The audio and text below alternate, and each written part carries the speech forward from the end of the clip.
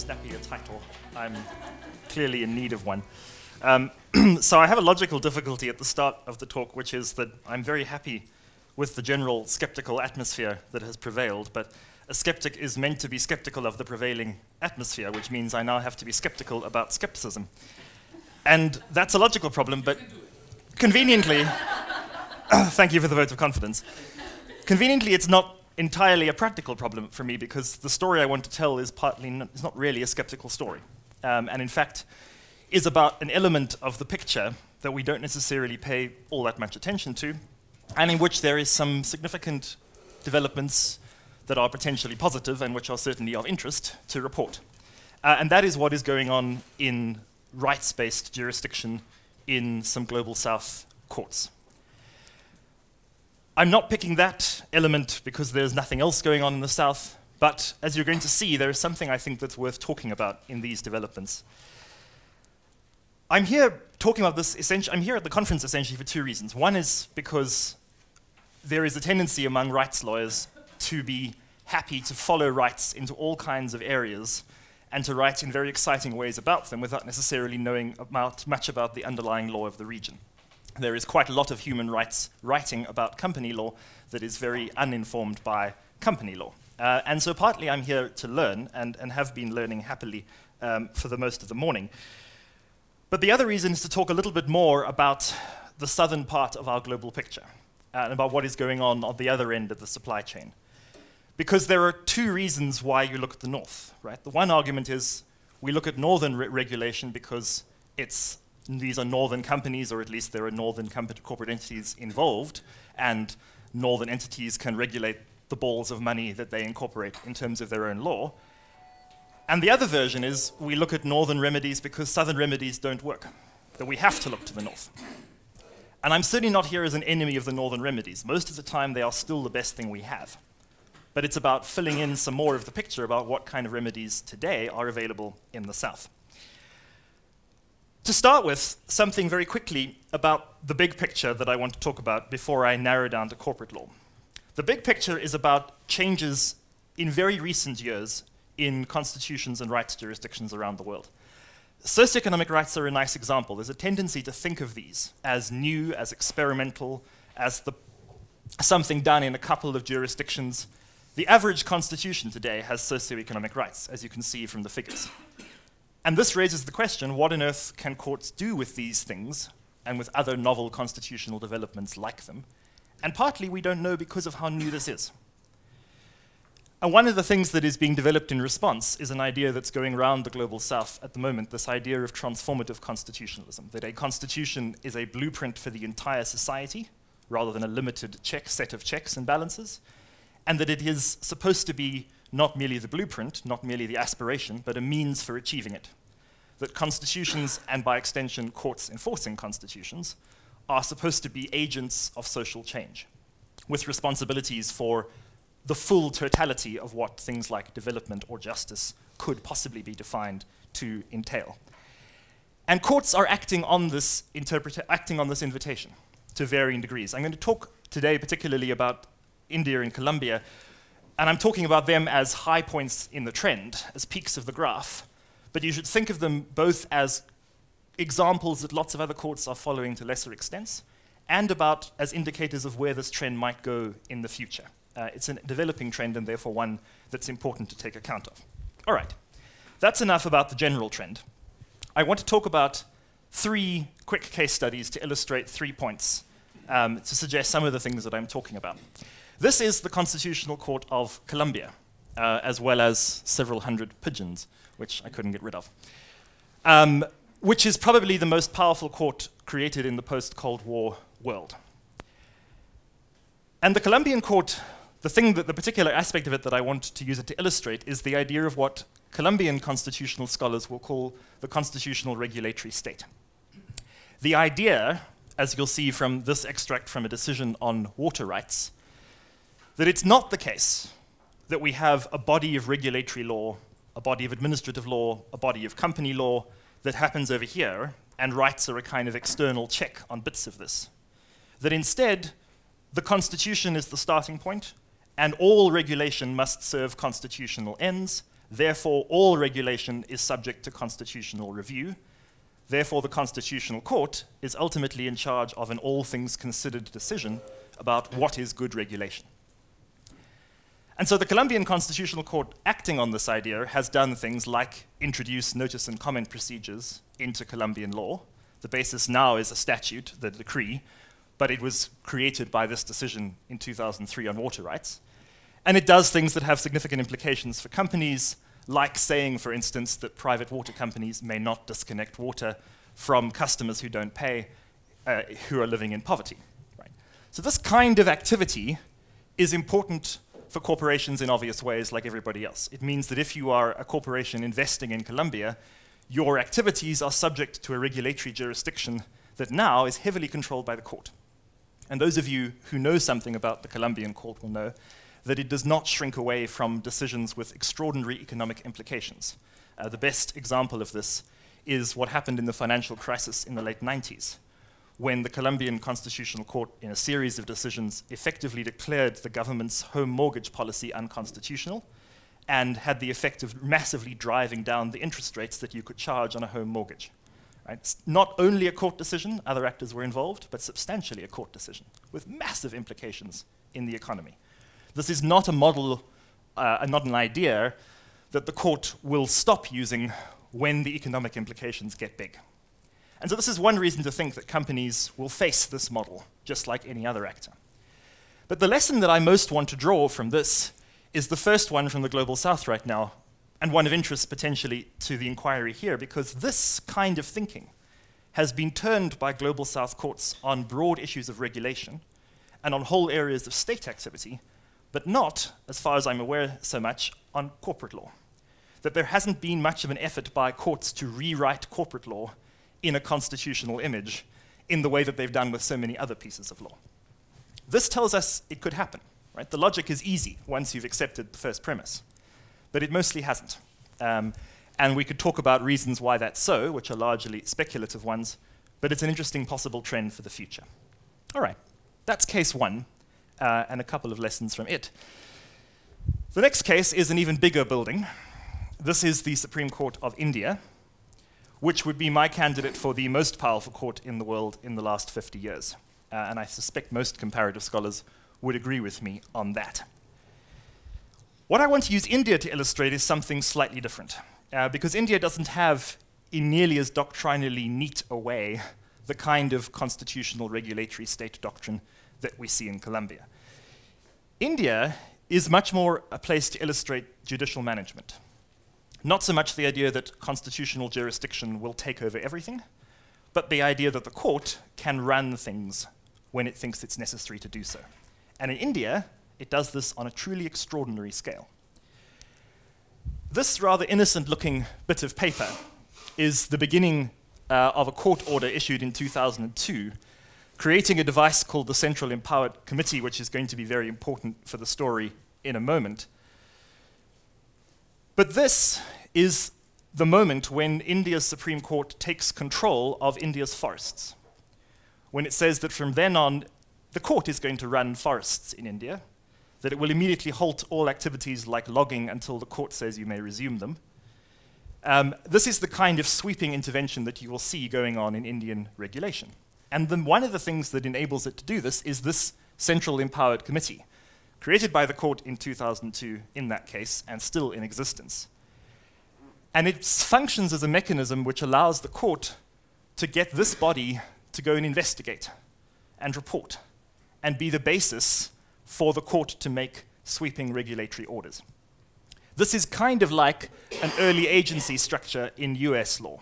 It's kind of like delegating to a board of commissioners, except that under the Supreme Court's model, this committee is answerable to nobody except the Supreme Court, and is not answerable to anybody in government, despite the fact that, as you'll see, bits of the government serve on the committee. We'll talk a little bit about that relationship in a second. So why does the Central Empowered Committee matter to the activities of corporations, and in particular to the activities of multinational corporations? Well, let's look at two examples from mining, which is the place where India's model of judicial review has the biggest impact today on corporations.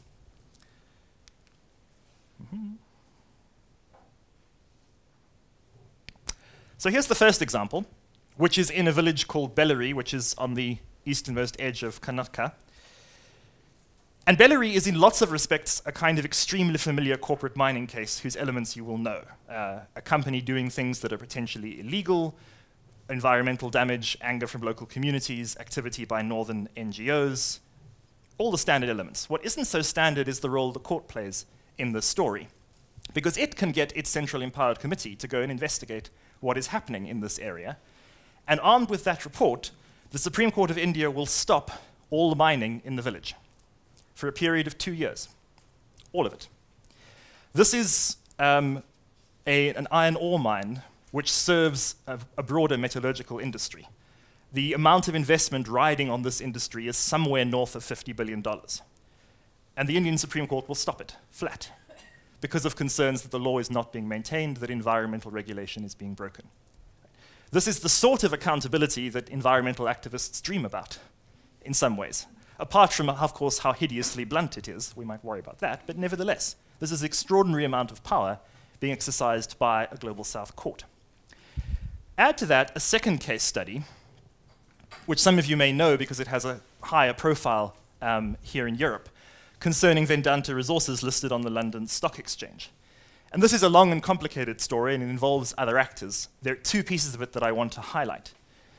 It's a story about mining applications. It has issues of environmental damage and other things, but it is also a story about an indigenous community whose ancestral and spiritual land was the subject of the mining license application.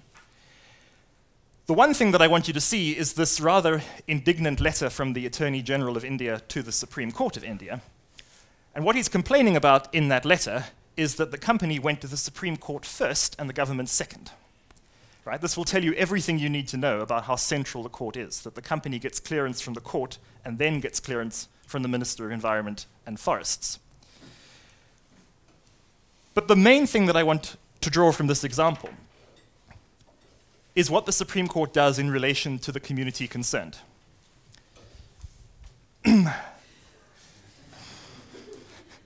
There are competing timekeepers. I think we have a jurisdictional fight here.